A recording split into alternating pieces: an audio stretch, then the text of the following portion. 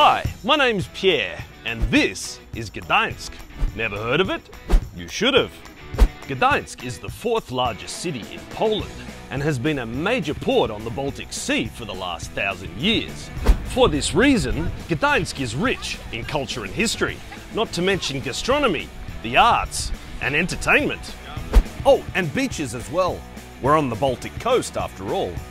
Now, this area is one of the fastest growing travel destinations in Europe. So if you're headed to Gdańsk this summer, then you need one of these. This is the new guide from Gdańsk In Your Pocket, and we're really excited about it because this is no ordinary guide.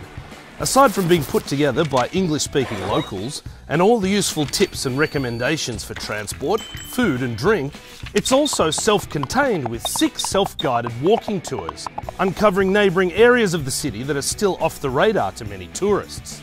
It's even possible to build your own itinerary and choose your own adventure without once having to pick up your own phone. If that sounds like your way of travelling, then head along to the link in the description and grab yourself a copy. And so, my friends, make no delay. Start discovering Gdańsk with Poland in your pocket today.